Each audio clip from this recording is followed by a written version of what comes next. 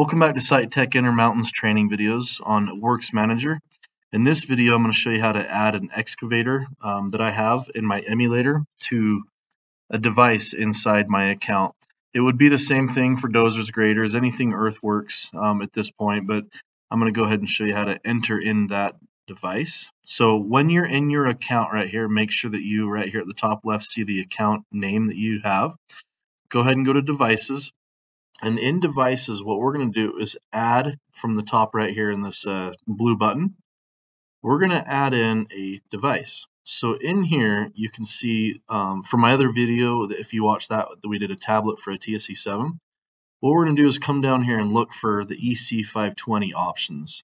There's two different options in here, and two of these I've got caught with myself, where one has a W and the other one doesn't. I'm not 100% sure where the W comes from when we're actually setting the machines up, but before you actually enter in the serial number here, go and check that. And what you do is in the actual web interface of an Earthworks machine, once you've unlocked it here, you've got all these tabs down along the left side right here, from Home, Monitor, Operation. Under the connectivity one, there's one that says Connected Community. Over here to the right side, this device ID right here in the middle, this is where you need to look to see if it has a W or not. This one doesn't. And I am going to use the emulator just on this video because I don't want to use an actual customer's machine and be giving away any of their information or serial numbers, etc., etc. So bear with me on this one, but there's no W right there. So in Works Manager, we'll go ahead and leave that at EC520 just like it is. And then the serial number is pretty important right here to get this one right, and the device name. Under that, you can give it whatever description you want. So serial number is going to be the number that shows up here, and one place you can look for that is up here at the top left. Underneath or right by that tablet, you're going to see that the very, very top, this one was named Standard Excavator Caterpillar. That's going to be way different for some of your machines. And then the serial number is going to show up right where I have J Larson 1010. This is because it's my computer. So for serial number, I'm going to put J Larson all in caps -1010. So right here, I'm going to put J Larson, and you can see it showed up because I've already had this one in here before. I've deleted it and re-added it. So in here, you can see that I've got the Standard Excavator Caterpillar in here. As long as those two match what you see on the excavator here, and you've got the EC correct, you can come back in here and give it whatever description you want. So this one, I can just call it my emulator. You can give this a machine number if you guys have an excavator number or a job site number for that machine, whatever it may be for the description. Under the password, go ahead and put in whatever you want. I'm going to put ABC, and then I'm going to confirm that with ABC. They both match right here. So I'm going to go ahead and add that device. Heads up, we're good to go on that. Now, it's going to go ahead and add it in here. Sometimes this takes just a second, and you'll get a blue icon right here at the top that'll say that the device has been added.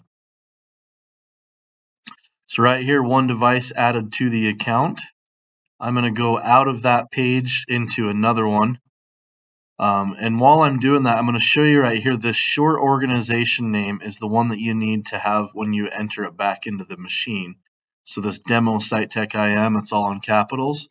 So back here, you can see I've got the excavator down here. It's got the check right here, and I need to recheck. But before I do that, I need to go back into the machine and enter those credentials in. So right here at the top for that name for the Connected Community Organization, that's going to be my demo site tech IM, which was my short name there. And then under device password, that's where I'm going to just match up that password that I had inside Works Manager. Now, one thing I have done in the past is once I've put those both in, I feel like I needed to hit this recheck. But what you got to do before you do that, or even to get that to turn green, is simply hit this save down here in the bottom corner.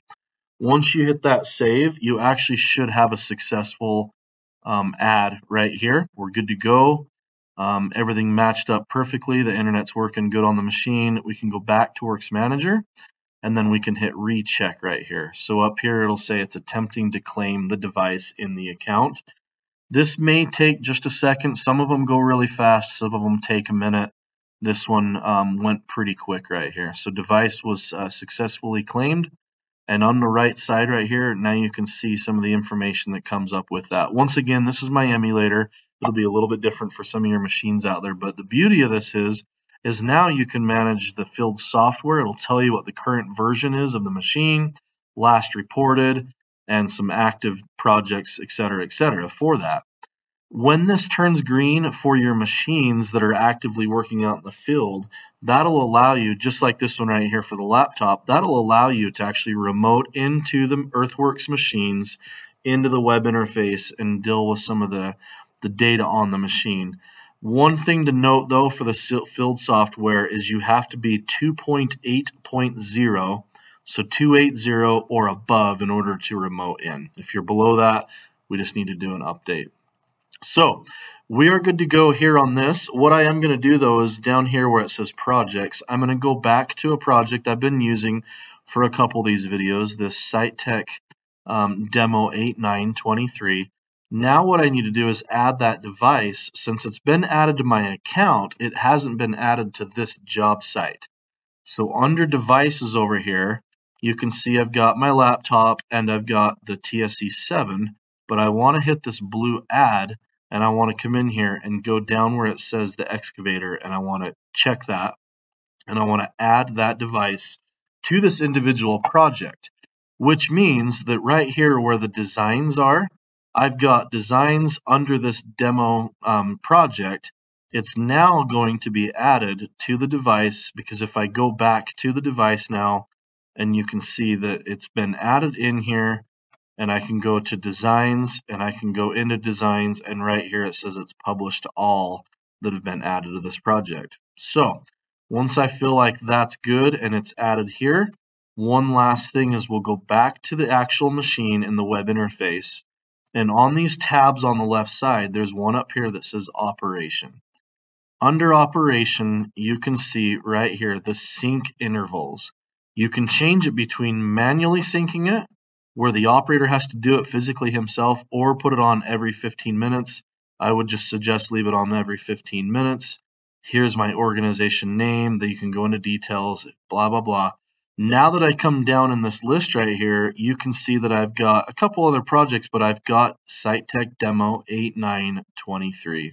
So what I can do is go ahead and hit synchronize, and it will synchronize with the connected community and make the process in between. This is a manual sync. After this, I would just leave it on the auto sync. The operator won't even know what's happening in the background. It won't give them a warning or anything. The only warning your operator will get is if you actually manually log into the machine from Works Manager and he's in the CAT grade or Earthworks grade app. It's going to give him a warning that someone is trying to log in.